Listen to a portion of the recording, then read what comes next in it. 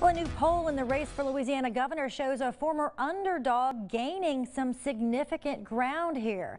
The latest survey conducted by JMC Analytics and Polling shows businessman Eddie Rispone overtaking Congressman Ralph Abraham by 3 points and now in second place. Governor John Bel Edwards remains in the lead with 46% of the vote.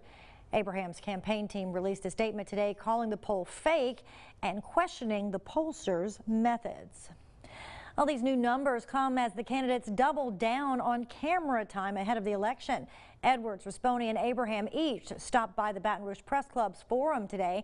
NBC Local 33's Harrison Golden takes us there.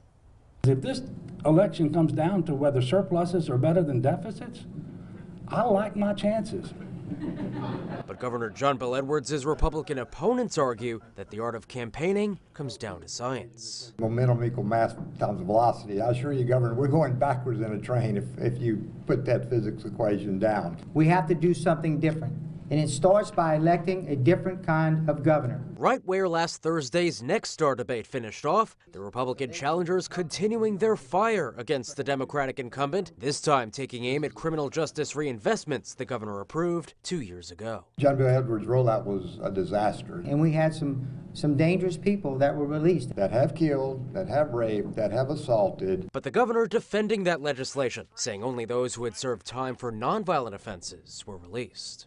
And we are saving money, we're reinvesting the savings as we were supposed to, and we are safer. Global warming also raised, with Abraham and Rispone saying suing fossil fuel giants would only send the oil and gas industry elsewhere. They want to be part of building the coast back. They have the technology. Trying to extort money from them and not put it back into the environment is not the right approach. But the governor defending his stance, saying money is going back to the sportsman's paradise. And one of the first things I was able to do with the first budget surplus was actually repay the money to the Coastal Trust Fund that had been swept out by Governor Jindal, plus some. And asked if any of the hopefuls had ever switched parties, the two Republicans getting candid. I started out as a Democrat at 18 years old. It didn't take long to change to a Republican. Once I got a job and started working. I also registered as a Democrat at 18 because I simply didn't know better. Now I do. While the Deep South's lone Democratic governor says he's long stood by his party. I believe that we have an obligation to do what we can on behalf of our brothers and sisters. Harrison Golden, your local election headquarters.